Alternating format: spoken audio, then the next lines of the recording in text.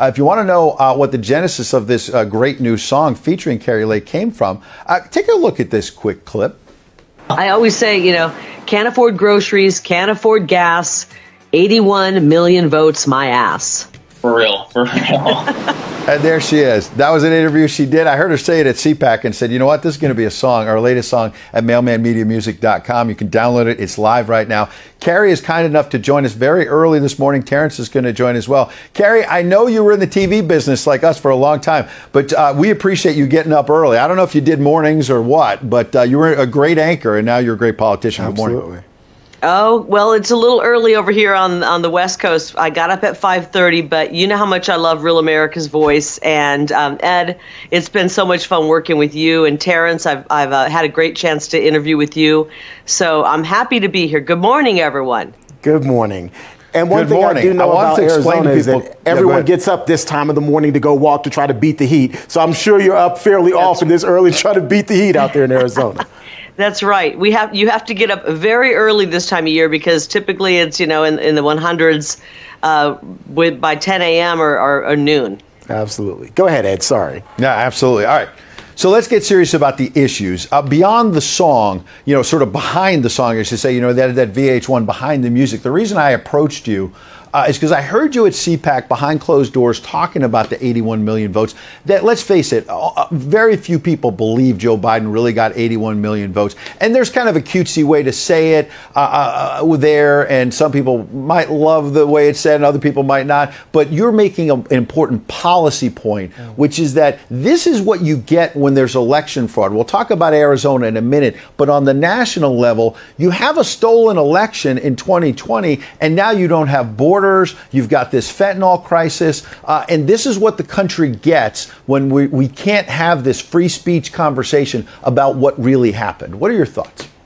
Well, I mean, isn't it interesting that you can't mention elections or question the corruption in elections? It's like the taboo topic. I mean, you can go into kindergarten class and talk about sex, but you can't talk about elections and corruption, especially when it's right out there in the open and in our face. And we know what happened in 2020. Happened again in 2022. I mean, how on earth could Joe Biden have had 81 million votes? It defies logic. And then you see the evidence behind it. It defies logic. He only got 16% of the counties. He only won 16% of the counties, allegedly. And Trump had a record winning 83% of the counties across this country.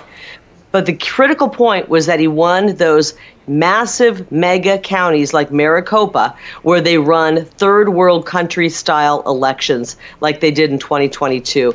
So I always say, 81 million votes, my bleep. I said that at night, by the way. And honestly, it's an insult to our intelligence that they're trying to gaslight us into believing that. We saw what happened in 2020 when they stopped counting, and all of a sudden we woke up the next morning and Joe Biden had surged ahead. None of it makes sense. We saw how they pulled out all the ballots from underneath the table in Georgia when everybody left and started counting. There is a mountain of evidence, and I'm tired of acting like that didn't happen. That's the reason we have a war pending right now in Ukraine, possibly world war. That is the reason we have a wide open border. That's the reason our inflation is nearing 10%. We can't afford groceries. We can't afford the basics right now.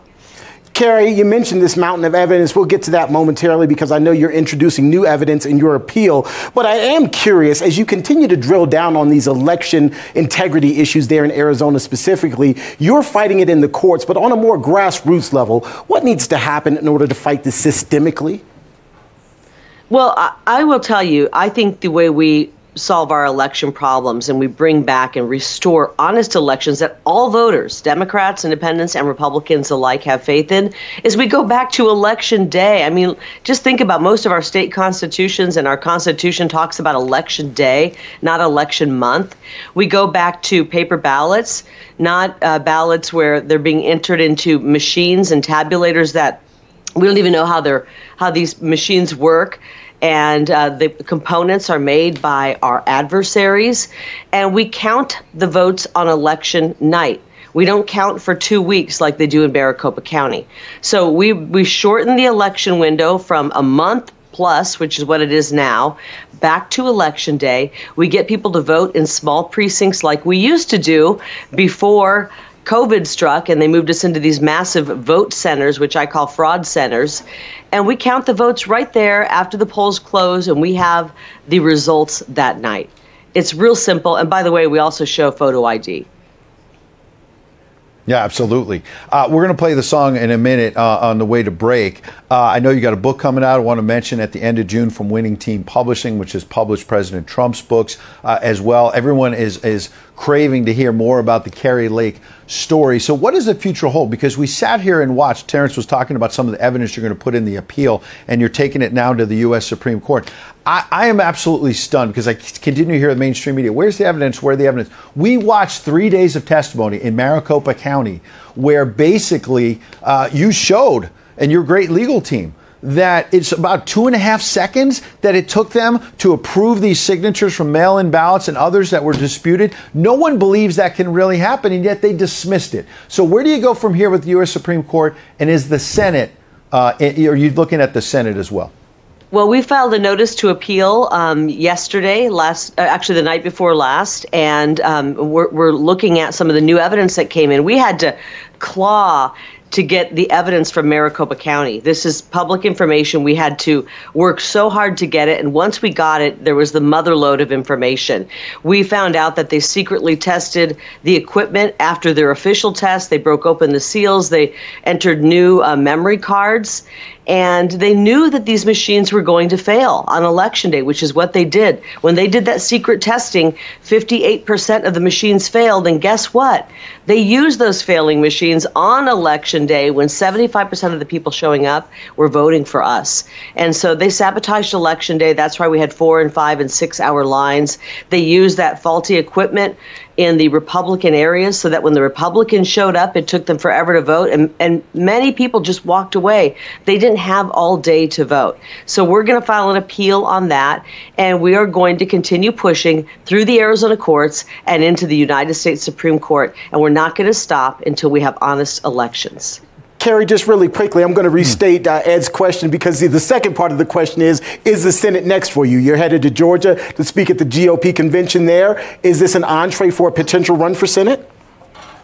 You know what? I have considered it. I won't lie. I've considered it and I've talked about it, but I'm so focused on our case right now.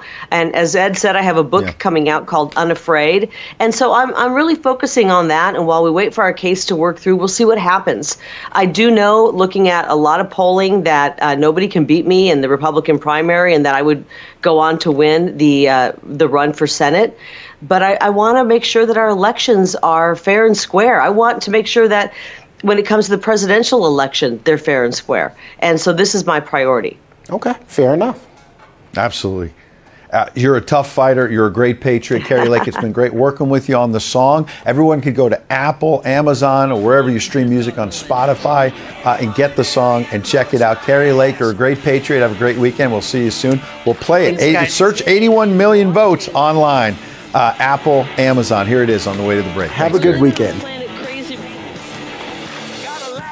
Full of China, hookers and blows and crack, and the diary's got Creepy Joe in the shower. 81 million votes my ass.